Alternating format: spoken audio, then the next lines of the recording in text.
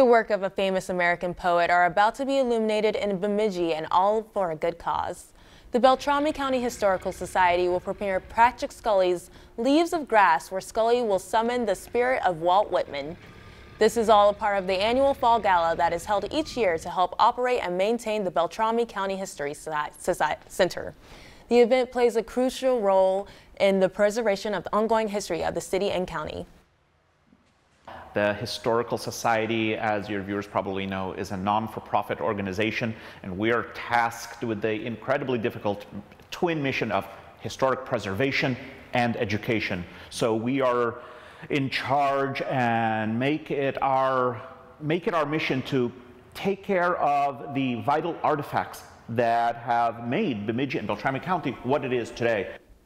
Tickets for the event are $25. The Fall Gala will be held Thursday evening at the Bemidji Eagles Club. If you enjoyed this segment of Lakeland News, please consider making a tax-deductible contribution to Lakeland PBS.